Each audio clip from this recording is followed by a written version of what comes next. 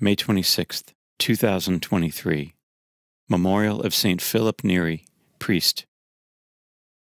A reading from the Acts of the Apostles. King Agrippa and Bernice arrived in Caesarea on a visit to Festus. Since they spent several days there, Festus referred Paul's case to the king, saying, "There is a man here left in custody by Felix. When I was in Jerusalem, the chief priests and the elders of the Jews brought charges against him and demanded his condemnation. I answered them that it was not Roman practice to hand over an accused person before he has faced his accusers, and had the opportunity to defend himself against their charge. So when they came together here, I made no delay. The next day I took my seat on the tribunal and ordered the man to be brought in. His accusers stood around him, but did not charge him with any of the crimes I suspected. Instead, they had some issues with him about their own religion and about a certain Jesus who had died, but who Paul claimed was alive. Since I was at a loss how to investigate this controversy, I asked if he were willing to go to Jerusalem and there stand trial on these charges. And when Paul appealed that he be held in custody for the emperor's decision, I ordered him held until I could send him to Caesar." The word of the Lord. Responsorial Psalm. The response is, "The Lord has established his throne in heaven." Bless the Lord, O my soul, and all my being bless his holy name. Bless the Lord, O my soul, and forget not all his benefits. The Lord has established his throne in heaven.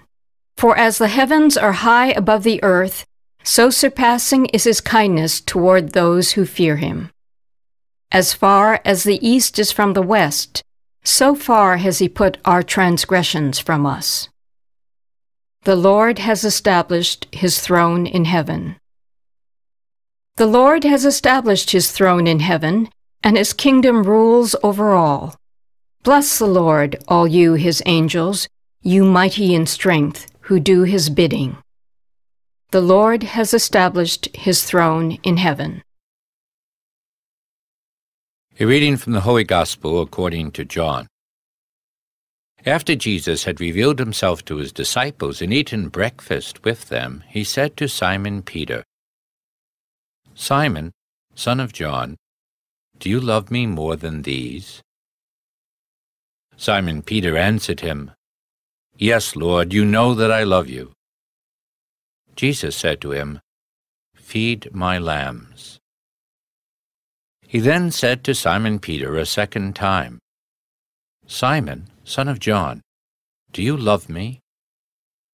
Simon Peter answered him, "Yes, Lord, you know that I love you." He said to him, "Tend my sheep."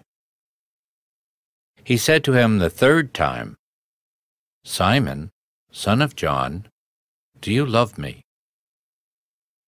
Peter was distressed that he had said to him a third time, "Do you love me?" And he said to him, "Lord, you know everything. You know that I love you." Jesus said to him, "Feed my sheep." Amen, amen, I say to you, when you were younger, you used to dress yourself and go where you wanted. But when you grow old, you will stretch out your hands, and someone else will dress you and lead you where you do not want to go. He said this, signifying by what kind of death he would glorify God. And when he had said this, he said to him, "Follow me." The Gospel of the Lord.